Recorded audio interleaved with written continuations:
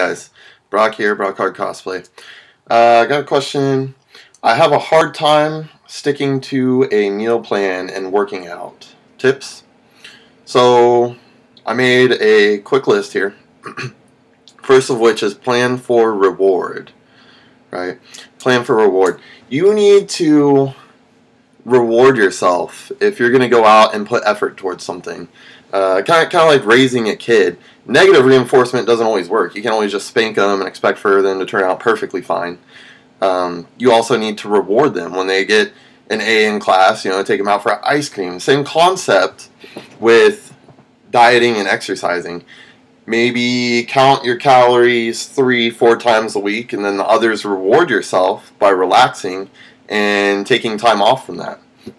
Go get a pizza. Go get 3 scoops of ice cream twice a day on your days off.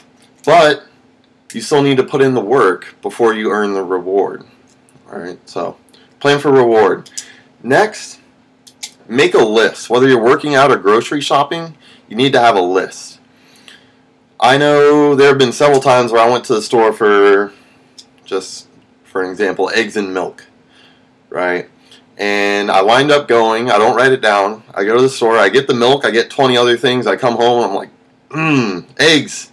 I didn't get the eggs, right? So make a list. If you make a list, you can't forget to do something. You're going to hold yourself accountable, and you're going to get better results and motivation if you have it written down in front of you where you can see it.